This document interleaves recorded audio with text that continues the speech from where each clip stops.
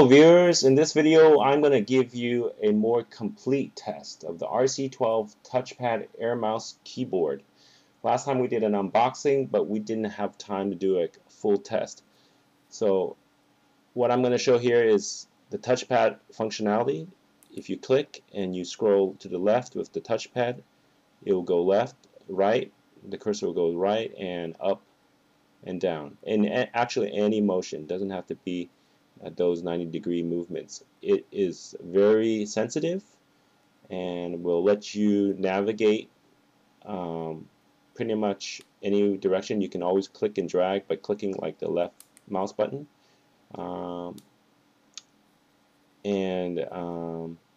Beauty of it is there's also a right scroll bar, if you can see on the touchpad. Now if you scroll with your finger, usually I find that my thumb works well. If you scroll with your thumb, you can make the page go down quickly or make the page go up, just like that, down or up, and it's very convenient, similar to what you would expect if you were using a laptop. And you can always tap to click. In this case, exactly what I did, just tap and click on the touchpad. You can also click and hold the left mouse button and drag to scroll slowly up and down. So exactly what you would expect if you were using pretty much a laptop touchpad. Now what we can also show you here is that there's two buttons, left and right mouse buttons, but there's also an escape button. The escape button is very useful for going backwards, and escape button and the right mouse button on many occasions will give you the same functionality. Now if say we click the apps and we wanted to try scrolling with the cursor keys, we can do that too. So the cursor keys are very useful. If you wanted to navigate by cursor keys, you can go left, right, up, down. Works really well. And now if you look at the very top, there's a whole bunch of special keys.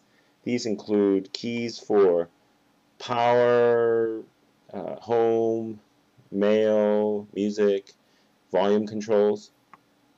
All these keys are available if your Android TV stick supports it. If it does not support the RC12, you may not be able to use all functionality.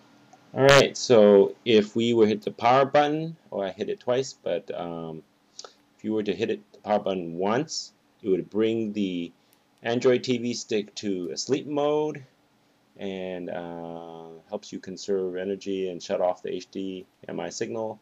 And if you hit it again and you wait a second or two, usually your Android TV stick will come back fine.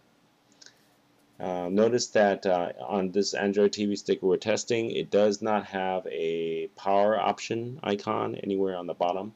So having this feature in the RC12 is very convenient. Just hit the power button like you normally do on a TV or VCR, and boom, the signal shuts off. So very cool. I think the one other test we probably want to do here with the RC12 before we go is to demonstrate the keyboard responsiveness. So let's kind of do this test by, say, hitting the web browser and typing in a URL to demonstrate how good the keyboard is. So let's open up the screen to, say, on the browser. And let's try to hit, say, YouTube. So let me just click and change the URL. Let me just type YouTube here, www.youtube. And this will give you a feel, even though the Android TV usually picks up the characters. Let's just type the whole thing in, and you can see that if you're a thumb typer, this works great. Hold it with two hands and type with your thumbs, and it pulls up the page. If you hit enter like a normal computer would, and if you were to tap and click, you load your pages. So hopefully this is a very good in-depth test, and we have more great Android TV gear to review. Please subscribe so you don't miss out. If you like this video, please tap the thumbs up. Hope to see you again next time. Thanks for watching.